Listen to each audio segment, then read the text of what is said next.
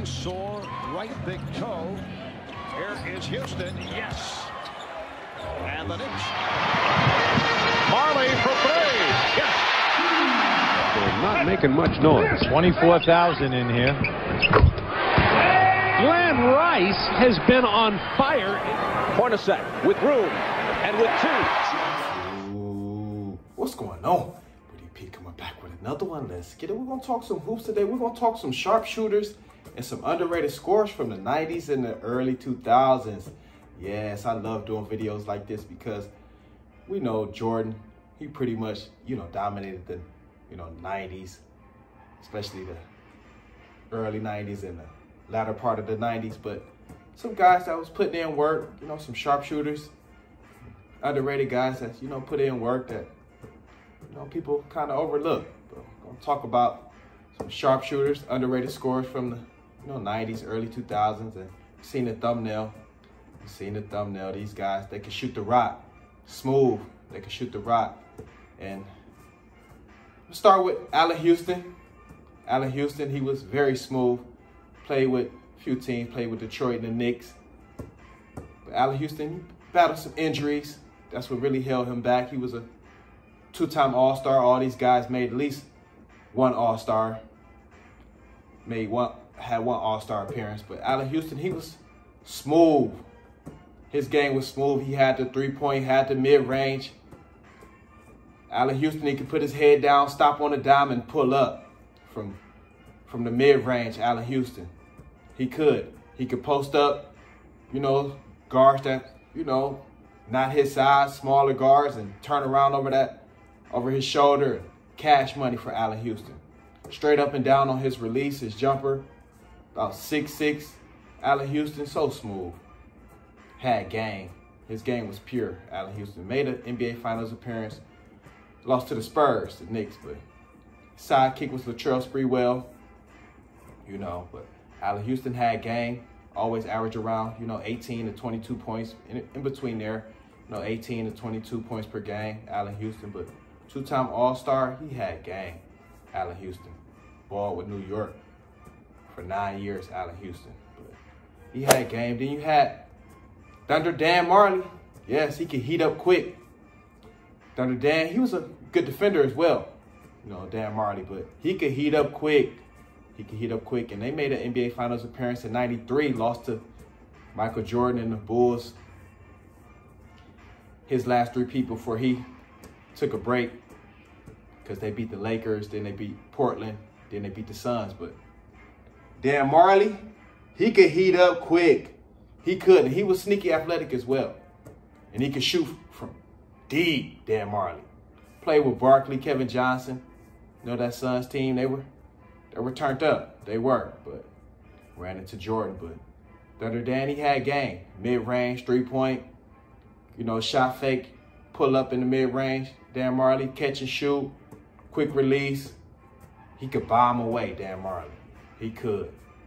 And like I say, he was a good defender. He would guard the opposing team's best, perimeter player. Dan Marley would. He was a tough player. He was. He played hard.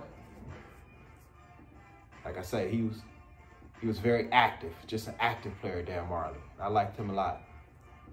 He had Glen Rice. Glen Rice played with a few teams. Played with Miami.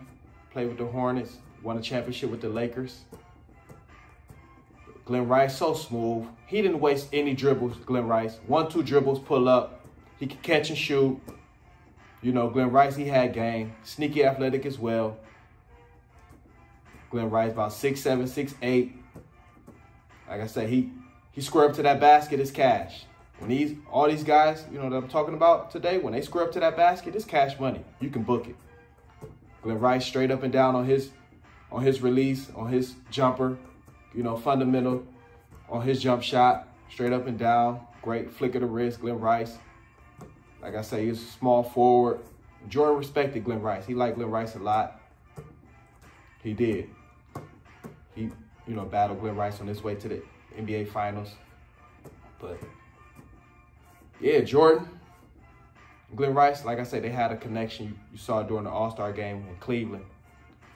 They had a good connection, Glen Rice and Michael Jordan. But he had game. He was smooth, Glen Rice.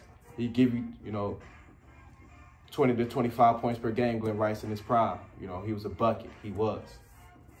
You had Jeff Hornacek, the Jazz. And one thing I can say, Dan Marley and Jeff Hornacek, they lost to Michael Jordan in the NBA Finals. Jeff Hornacek lost back-to-back. I want to say 97 to 98. But he gets squares to the basket as cash money, Jeff Hornacek. He was a crafty player. Play a little point guard as well, Jeff Hornacek. He could play with John Stockton, Karl Malone, Byron Russell, that squad. But Jeff Hornacek, man, he had a jumper. And I know this vividly because, like I say, Michael Jordan was always my favorite player, coming up as a kid, even when I was 7, 8. I still remember, I'm a 90s kid, but I still remember those NBA Finals. And I just remember if Jeff Hornacek was open, it was cash. I used to say, don't leave him open. Even Stockton from the mid-range, Stockton to hit that. Like when they doubled Malone down low, sometimes like if Robin was in foul trouble and they had to double Malone down low, he kicked it out to Hornacek. It was cash money, automatic for Jeff Hornacek. But he was a crafty player, getting the paint, had floaters, little runners, pull-ups. Jeff Hornacek played for a few teams, played with Phoenix as well. I want to say he played with the Kings, I think.